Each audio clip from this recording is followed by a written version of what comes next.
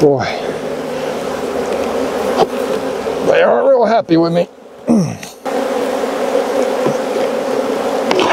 There we go.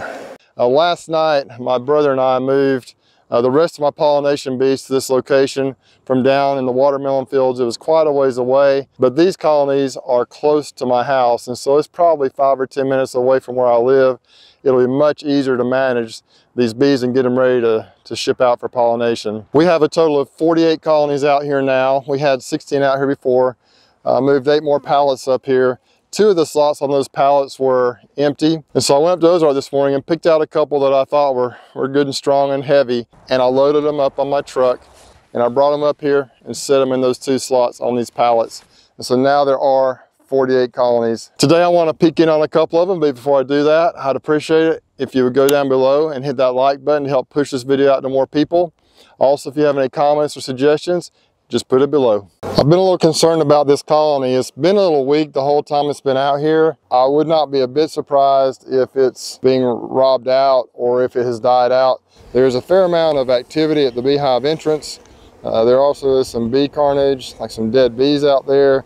So there may have been a robbing event that occurred here. What I saw last time is very little brood. Mostly what I saw was drone brood. Some of the cells had single eggs in them. Some of them had like multiple eggs. It was just kind of strange. I didn't know if possibly they had just requeened and we had a young queen in here. I thought I'd give them another week or 2 to see what happened. If this colony is on its way out, if we have nothing but drone brood in here and drones mostly, I will probably just dump these bees out and replace this hive. I did put some food on them. There's still a fair amount of food in here. Plenty of bees eating that food. Goodness, we got beetles on this lid right here. Look at all those beetles. Just gonna smash them. Try to avoid smashing bees. It's the craziest thing I've seen. Typically by this time of the year, we don't see a lot of beetles, or at least in my experience, but dadgum, look at this. Maybe we got too much space in here. Maybe this colony's on its way out. Yeah, just nothing in there. Down this frame right here. Drone brood a little bit. I have a feeling we have laying workers or a queen that's a drone layer. There's plenty of worker bees. There's a drone there. Lots of drone brood though.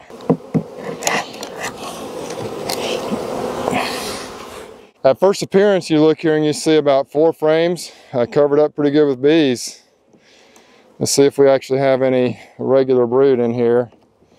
It is typical for bees to brood down, I call it, in the wintertime, which means they kind of back off a little bit, but this year it's been pretty warm, and so a lot of these colonies are staying pretty strong. I see a significant amount of brood, but you'll see right here, it all is kind of bullet shaped, big and bumpy. Nothing on that side. We got a little pollen. There we go. Nothing but drone brood. Only drones being made in this colony. So now the interesting thing is, right in this area down in here, many of those are normal sized cells and they just have single eggs in them. If there is a queen in here and if she's laying single eggs and they're turning them into drones, then chances are we just have a drone layer, maybe an old queen that's kind of fizzling out here, or one that did not get mated very well. Once again, I'm pretty sure this is all just standard old drone brood. Sure would like to see some normal brood and not have to dump these bees out, because I hate doing that, but sometimes you got to do what you got to do. Yep. Nothing but drone brood. It is crazy how at first appearance it seems to be a viable colony and a reasonably strong colony, but in reality they're pretty much on their way out. So I've chosen to take these bees, shake all the bees out of here, away from the hives. The workers will fly back into these other colonies and help strengthen them. I'll take this box away and this colony will no longer exist, and I'll have to replace it with a functioning colony as soon as I can. I hate to do it, but sometimes that's just what you got to do.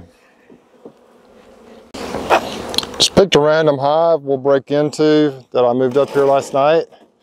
I did find the one next to it on this side was a dead out, so we'll have to replace that one as well.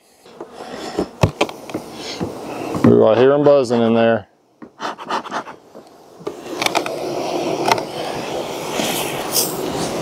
Lots of bees on the lid. It's been a while since I've been in these colonies, and they got them glued down pretty good. I'm seeing some honey right here, which is good. Look at that honey. It's a heavy colony. Wow, look at that. God, they got it glued down. Honey. That's nectar in there. That must have been brewed earlier in the season that they've backfilled with nectar. I have fed these bees some, but they don't need it anymore. Well, this top box is completely full of food stores. Every single frame. Typically, this time of year, I won't really go into the bottom box much, but just for the heck of it, let's see what we got. Fortunately, these bees that were down in the watermelon fields, when the watermelons were done and the tallow and everything was done, if there's farming going on around here, there's going to be cotton close by more than likely. Cotton and peanuts seem to be the biggest two crops we have around here, so these bees obviously are in good shape from a food perspective. Oh my word. I have those boxes glued together. I don't know, it's been months probably since I've really been through this colony. I've just been letting them do their thing pretty much.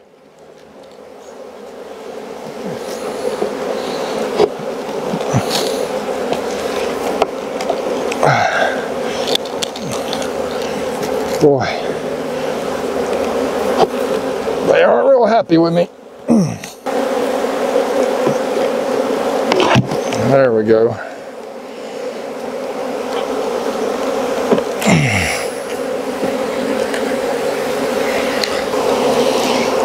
I'm just going to pull out a frame or two down here, see if we see some brood, then I'm going to close it back up. This frame right here is hard to see on the camera. You probably can't with the shadows, but there are eggs in that area, a little bit of brood. Next frame over has a nice little patch of brood.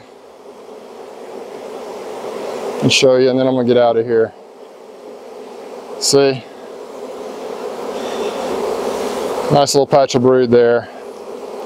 So I think we're good. Plenty of food stores. We got this little queen laying in there. This is a box I actually had reversed, so the medium is on the bottom. That's okay. I anticipate most of these colonies are similar to this as far as strength goes. They mostly feel heavy from the ones I've checked on, and there's really no need to be going in them much right now. If you feel that a hive is heavy and you see significant bee activity at the entrance, there's no real need to go into them this time of the year, this deep. I just wanted to kind of show you what we're dealing with here, and I imagine we have a lot of colonies that look just like this.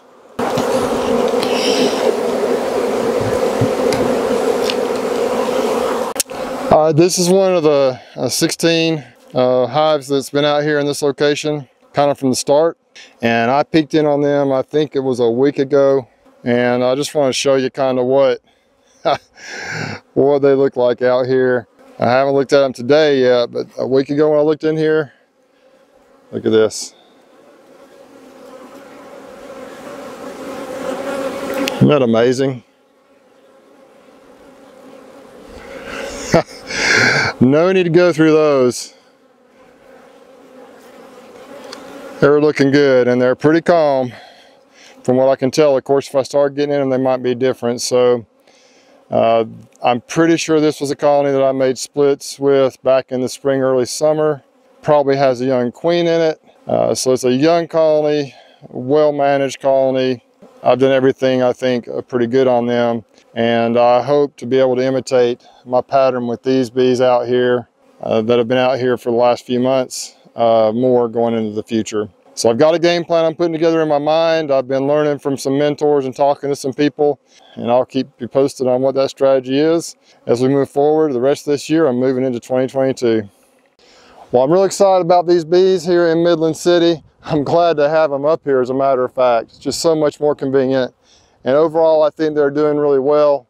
We'll probably have to replace a few here or there, maybe have to equalize them a little bit as time goes on.